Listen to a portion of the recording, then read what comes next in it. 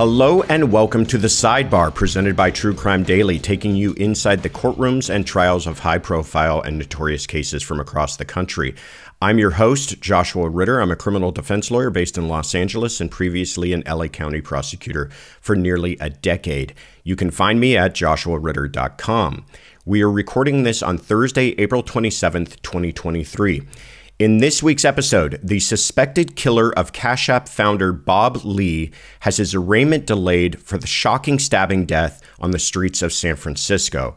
Also, a devastating call between Lori Vallow and her sister appears to include an admission she knew of the timing of her children's deaths. But first, a surviving roommate of the University of Idaho murders fights a subpoena to appear in court before suspected killer Bryan Kohberger. Today, we are joined by Richard Schoenstein, a corporate attorney with over 30 years' experience navigating corporate and employment disputes, representing clients in state and federal courts across the country, as well as a frequent guest on Court TV and a friend of the show. Richard, welcome. Hey, Josh. Good to be here. Good to see you again. Good to see you again. Please tell listeners who haven't had the chance of hearing about you before what you've been up to lately, and kind of tell us a little bit about your practice. Sure. I'm mostly a civil litigator, meaning that I handle commercial disputes between businesses or between businesses and employees or investors and businesses, that kind of thing, in state and federal courts and in arbitration in New York, but also around the country. I work at a firm. I'm a partner in Tarter, Krinsky and Drogan. We're headquartered in New York City, but we also have offices in New Jersey. We have an office in Los Angeles now, and we've just started an office out on Long Island. So we're moving out our reach a little bit east and west. We're a full service law firm, really, for all sorts of business and individual needs. And as you know, Josh, I also make the rounds as a legal analyst on podcasts and on the TV when they'll have me. Excellent. Exciting stuff for your firm. I like that, growing. And we know that you do follow these cases closely. So, and I always appreciate your opinion on them. So I'm looking forward to hearing your thoughts on the cases that we have today. So let's jump right in. First, we go to Moscow, Idaho. One of the surviving roommates of 4 victims stabbed to death in their Idaho home is fighting a subpoena that would force her to testify at a hearing for suspected killer Bryan Kohberger. Attorneys for Bethany Funk, one of 2 surviving roommates in the attack that left 4 college students dead, have asserted that Kohberger's defense attorneys lacked the authority to summon Funk, who lives in Nevada, to Idaho for the preliminary hearing. Kohberger's defense is asserting that Funk has information which could prove exculpatory for defendant Bryan Kohberger. Kohberger was charged in January with 4 counts of murder for the stabbing deaths of Madison Mogen, Kaylee Consalves, Xana Kernobel, and Ethan Chapin. His preliminary hearing is scheduled for June 26th of this year. Bethany Funk and her fellow surviving roommate, Dylan Mortensen, were both present in the house at the time of the murders on November 13th. Nearly 6 weeks later, suspect Bryan Kohberger was arrested after a nationwide search for his white Hyundai Elantra led detectives to his parents' Pennsylvania home. Rich, first, what do you make of this argument that this witness resides in another state and therefore Idaho doesn't have subpoena power or jurisdiction over a potential witness in Nevada? Do you think there's any merit to that? I think it's an interesting legal argument. You know, generally speaking, states only have authority to compel witnesses within the state. There are certain interstate compacts that will allow one state to reach out to another to get a witness, especially in a criminal matter like this. But that can require more extensive proceedings where you have to get an order in the state where the trial is occurring and then an order in the state where you want the witness. And it can be hard to work out. I haven't seen it often done in a preliminary conference like this. It usually comes up when you're looking for witnesses to testify at trial.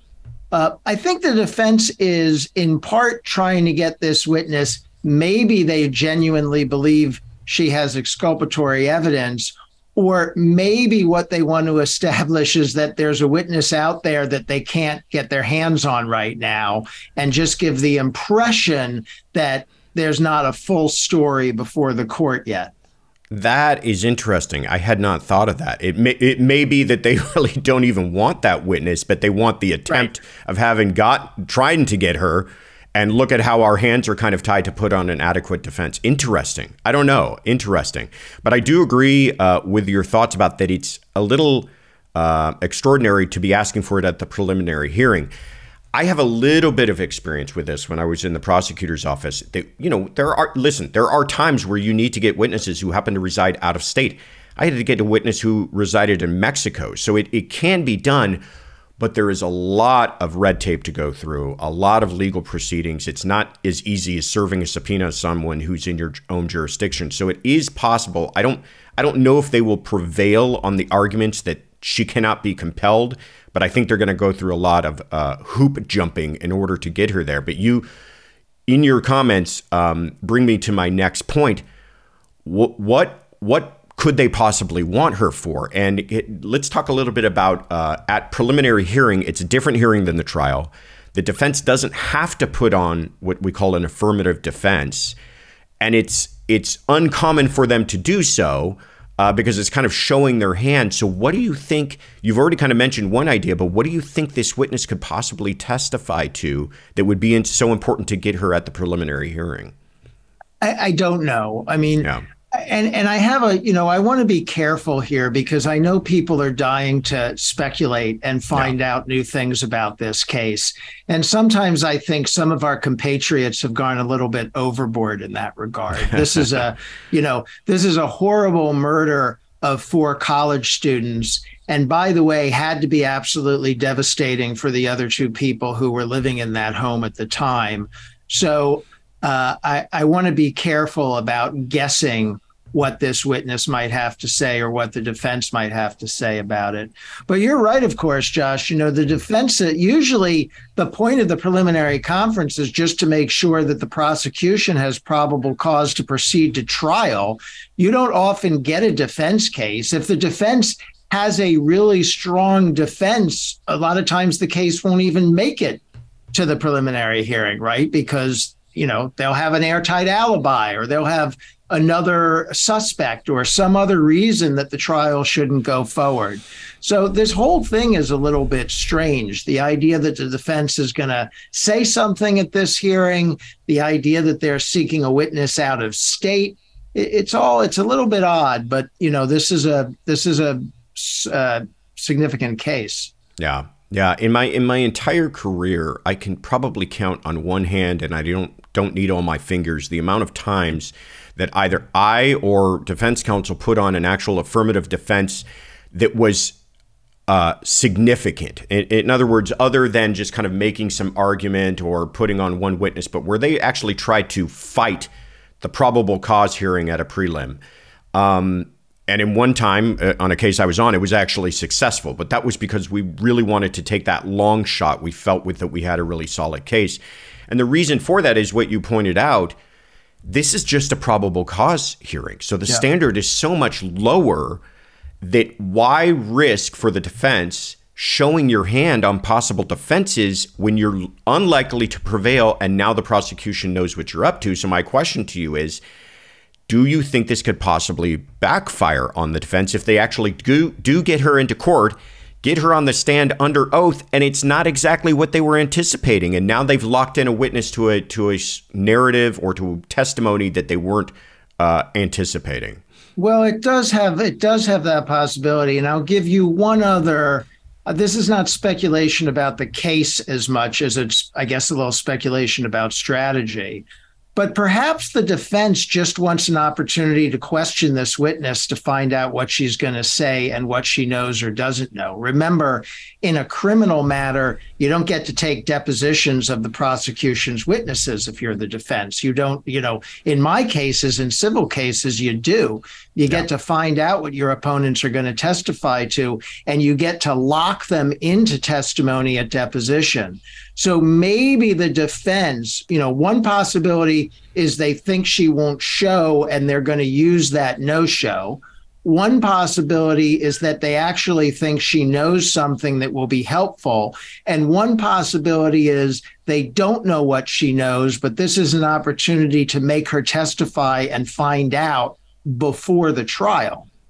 Excellent points. Excellent points. And to just add to that for listeners to understand, what you're talking about in civil, you can compel their deposition. That's right. In criminal, you can go try to interview them and they can say, I don't have anything to say to you. I don't want to talk to you. I've said everything I want to say to the police. And the only way you can compel them to, quote unquote, talk to you is to subpoena them and bring them into court for a hearing like this. So that might be it as well. It might be that they just want to know further about what she saw or heard that evening. I don't know. They make it sound like it's exculpatory and important to their case, but it could just be a little bit of a fact-finding mission. So we will continue to keep our eyes on that case. It's fascinating as it begins to develop. Now let's go to San Francisco, California, where the arraignment of murder suspect Nima Momeni has been delayed after a request by Momeni's defense to postpone as his attorneys collect material in the case. Momeni was arrested and charged with the murder of Cash App founder Bob Lee earlier this month. Bob Lee was stabbed to death on April 4th in San Francisco, sending shockwaves through the tech community and leading many to speculate about the identity and motive of the murderer.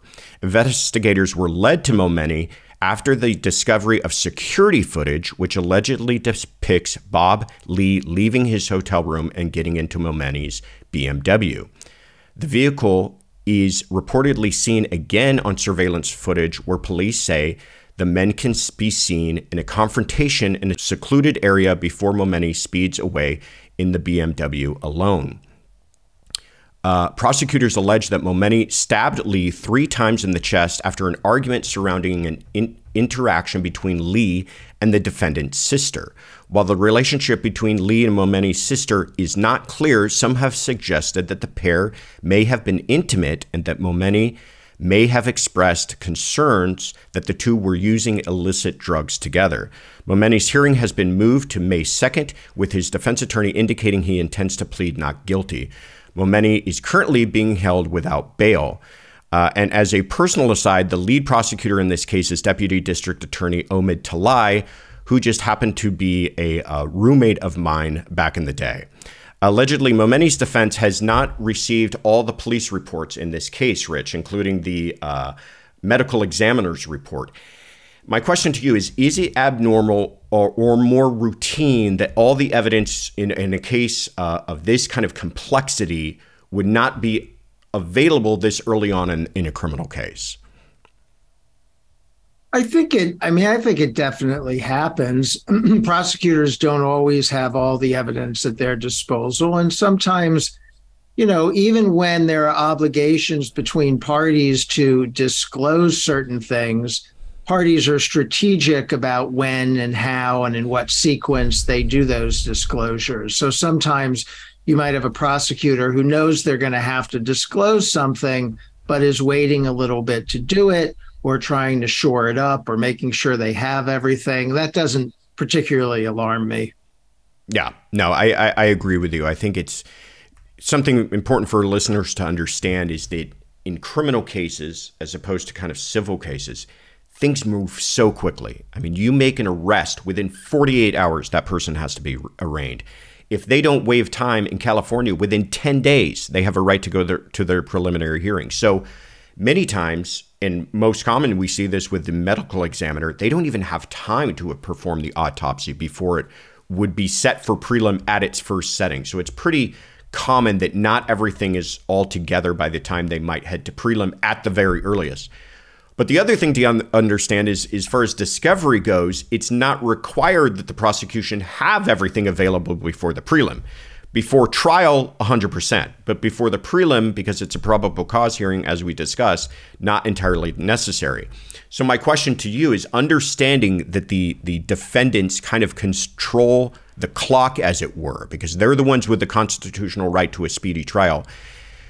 What do you think about the tactics of waiving time in order to get the evidence together before the prelim, or forcing the prosecution's hand and heading to the prelim early? Well, this is a strategic decision defendants make all the time, all across the country, is whether they press their speedy trial rights to put pressure on the prosecutors who may not be ready even to go to a preliminary hearing, much less to try the case. So lots of times defendants will take full advantage of those rights and push the prosecutors in the hope that they will have a better chance of getting out. But there are countervailing considerations too. Defendants have to worry about their own ability to get ready for trial. And sometimes the defense needs time to get ready for a hearing or get ready for trial. And the defense also has to think, especially in today's day and age, about publicity. Sometimes you don't want a speedy trial because the crime is hot news and you'd like it to die down before you get to trial. You don't want it to be in the current news cycle, although I do think these news cycles come around again when the trial starts. So there may, that may not be as much of a consideration, but those are all things the defense is going to weigh to figure out if they're pressing their rights, if they're waiving their rights, or something in between. Yeah. It is a delicate kind of strategic calculation taking place with the defense. And in most cases, you do see that they waive time, because in a case of this magnitude, you're talking about your client going away for effectively the rest of his life. You don't want to have yourself unprepared for the prelim, even though it's not the trial. It is so important as far as getting testimony locked in. And so they usually want to know as much as they can before the prelim. That being said, one case that just came to mind as we were speaking, where they famously kind of pushed the prosecution to go to trial pretty quickly, was in O.J. Simpson, where they said, listen, you guys think you've got the goods, let's get this case on the road. And it really caused the prosecution to have to get their ducks in a row very quickly. Not saying that that's what affected the outcome in that case, but it is an interesting example. Yeah. In this case, going back to this case, allegedly the murder weapon in this case was a kitchen knife, that the suspicion being that Momeni brought it with him after leaving the apartment both he and Lee had been visiting. Talk to us about that fact. If that is in fact true, how could that play into the theory of premeditated murder in this case? Well, yeah, that is what makes it premeditated. If you came to the encounter with a weapon, that shows some planning. That sounds different from two guys got into an argument in the car about some emotionally charged issue, and there happened to be a weapon and one killed him. That's different when you put any kind of planning into the situation, including, especially getting a weapon. That takes you more in the direction of premeditation. 100%. And it's important to understand that premeditation doesn't mean days and weeks of planning. Right. It could be something as the decision he made leaving that apartment. If he grabbed that knife on the way out, that's enough premeditation. The elevator ride down and getting out on the street is enough premeditation to say that he thought about what he was going to do. So if that's in fact true, that could be a really powerful piece of evidence for the prosecution. Last point on this, there is some video that many have seen of, and it's really tragic, of Lee wandering the streets of San Francisco, kind of begging for anyone to help him before he eventually bled out and died. We're going to show viewers a little video clip of that now. This surveillance video obtained by DailyMail.com is exactly what investigators are looking for. CCTV capturing tech titan Bob Lee moments after he was stabbed early Tuesday in San Francisco. At 2:35 in the morning, the injured 43-year-old appeared to be trying to wave down a passing car which drove away before Lee comes clearly into view outside the doors of a condominium complex. Powerful kind of stuff, Rich, when you think about the idea that these are the last moments of that man's life. But it got me thinking about the idea of if he was, and it looks like he was trying to communicate with folks perhaps inside of that apartment building there, if he was able to name the person who had stabbed him, this invokes the idea of hearsay to begin with, but then exceptions to the hearsay rule, particular in the idea of a dying declaration. And I was hoping you could talk to us a little bit about what that is and how that works. You know me, Josh. I love talking about hearsay. So as a general matter, hearsay is a prohibition against putting in as evidence statements individuals made outside the court. And the reason we do that is because we don't trust that evidence. We don't think it's reliable to come to court and say, well, so-and-so said this at this moment a year ago, and therefore it should be evidence. But there are lots of exceptions to that and certain things that aren't hearsay at all. And this here, Josh mentioned dying declaration. That's exactly right. This is somebody who is saying something because they're in the process of dying. And we would regard that as more trustworthy than something they just happen to say randomly or for no particular reason. We sort of think that people tell the truth when they're dying. I mean, I'm not sure if that's accurate or not, but that's the supposition that something somebody says as they're leaving this world is probably accurate, or at least they meant it to be accurate. The other thing that occurred to me is in that situation, it could also be something we call an excited utterance, which is something somebody says in the heat of the moment. Oh my God, I've been shot. That's not hearsay. That's an excited utterance. That's a reaction to events as they are happening. And that, too, we regard as trustworthy. So we would tend to allow that evidence into court. Something somebody said in the excitement of the moment or something somebody said as they were dying would not be inadmissible. Excellent. So well put. You all got a free little Crim Pro lesson there. Again, it's speculation on my part that he actually did make one of those statements. But if that comes up, and I suspect that we might hear something along those lines, those are the rules that will be invoked in court as to why those statements would come in as evidence. Fascinating case. We'll continue to keep an eye on it. Now let's turn to our final case out of Boise, Idaho. This week, jurors heard details of the autopsies of J.J. Vallow and Tylee Ryan as their mother stands trial for their murders. Lori Vallow, the alleged doomsday killer, is charged with the deaths of her two children along with the late wife of her husband, Chad Daybell. The children were found buried on Chad Daybell's property in 2020 after they had initially been reported missing in September of 2019.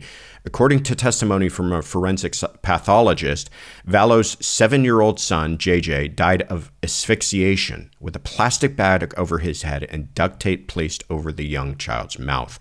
Meanwhile, her 16-year-old daughter, Tylee, died of unspecified means, her remains having been dismembered, with the pathologist testifying to receiving what was left of the girl in 3 separate bags. It's absolutely heartbreaking. Also this week, jurors heard from Vallow's sister, Summer Shiflett, who was heard sobbing and screaming on a jailhouse call with Vallow after the children's remains were found by police in June of 2020. We have some audio of that that recording that was played in court that we can play some of that for you now. I don't understand. I don't understand. I want to believe the best in you. I really do. I love you with all my heart. It kills me.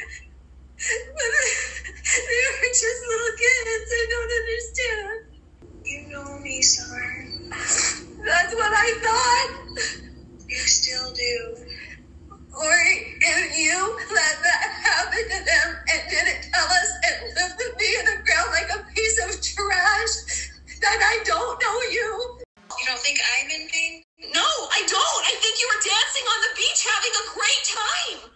Getting married. You expect me to just keep going on faith when there's been zero explanation, and you expect me to just keep believing without ever having a question? I didn't say that. That is what you're saying. Either explain it or don't expect me to not be upset and doubt you when the kids are on Chad's property. I would have taken Tylee and JJ in a heartbeat, and everybody else would have too. You know that. Really emotional stuff. Shiflett went on to testify saying She, meaning Vallow, basically told me that she was aware of where they, meaning the children, were and that they were safe, quote unquote. Prosecutors allege that Lori enacted the killings due to her extremist religious views shared with her fifth husband, Chad Daybell.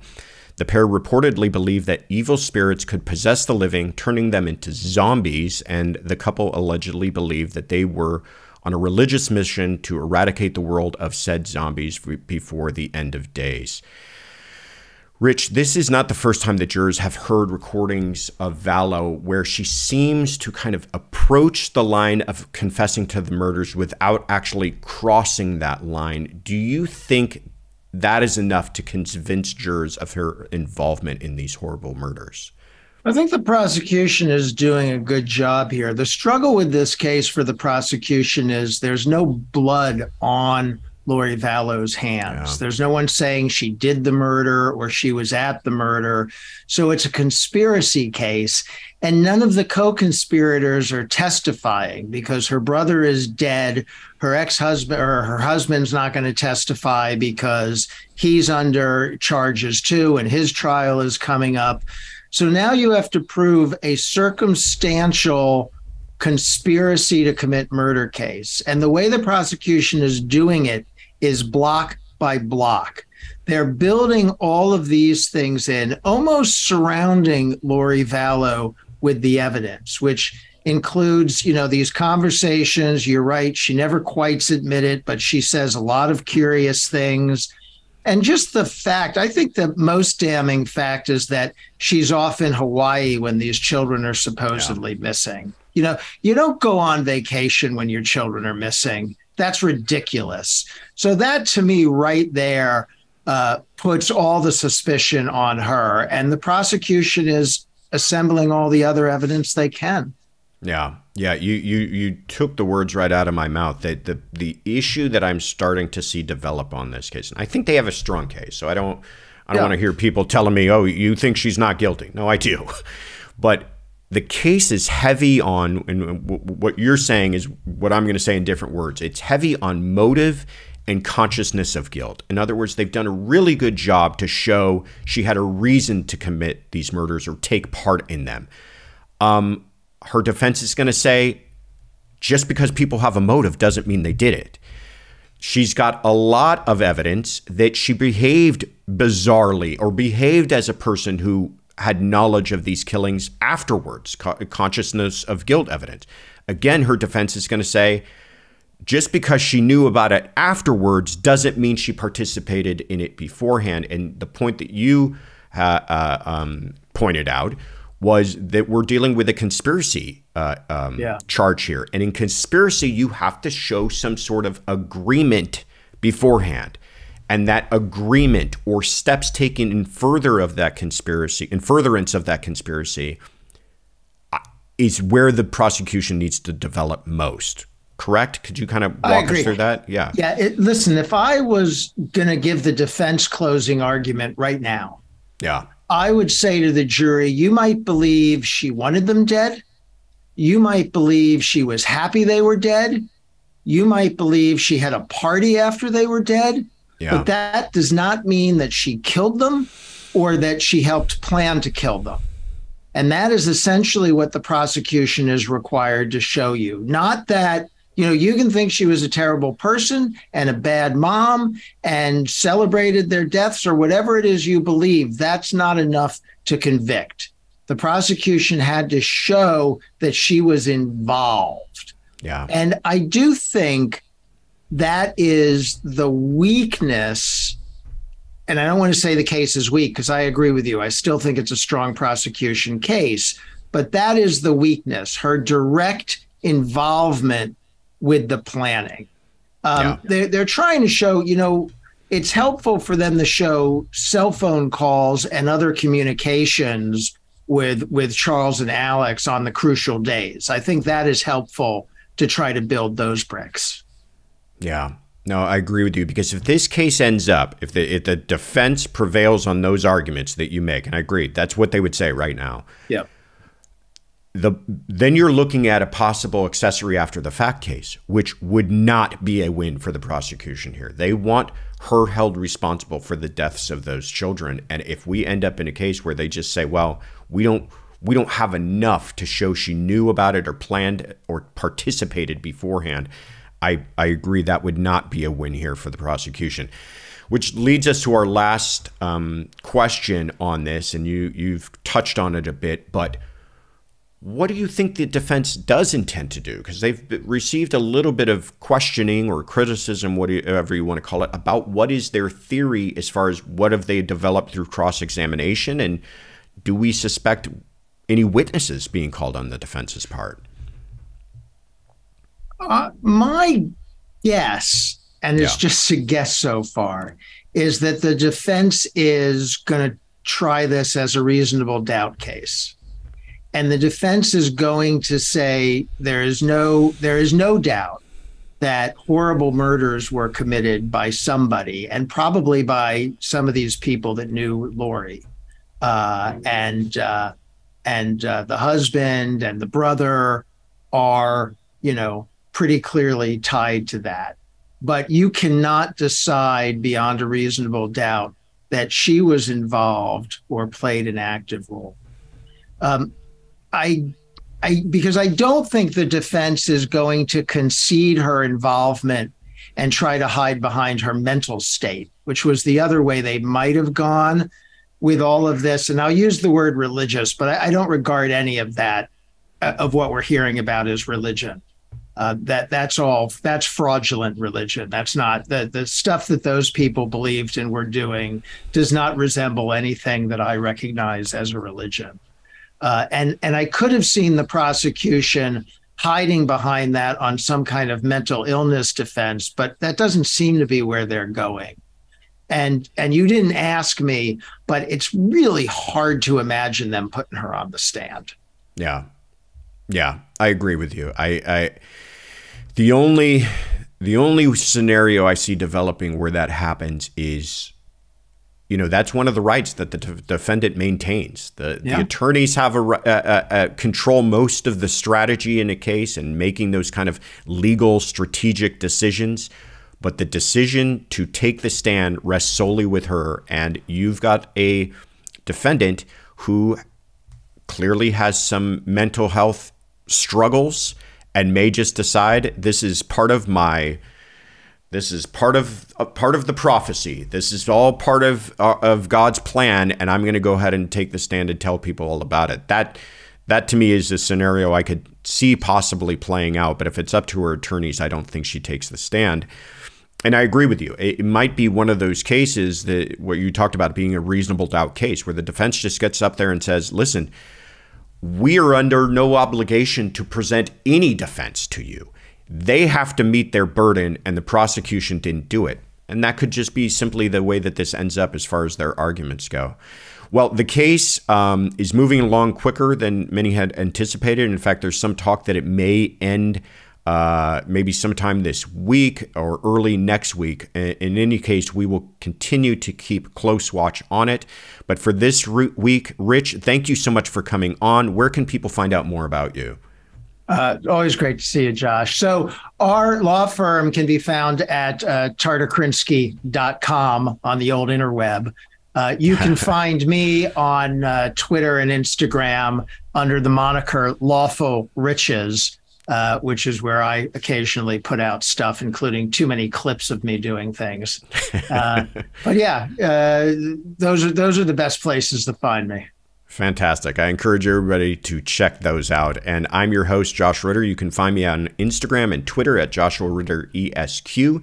Please check me out at joshuaritter.com, and you can find our Sidebar episodes wherever you get your podcasts. And we want to hear from you. If you've got questions or comments you'd like us to address, tweet us your questions with the hashtag TCD Sidebar. And thank you for joining us at the True Crime Daily Sidebar.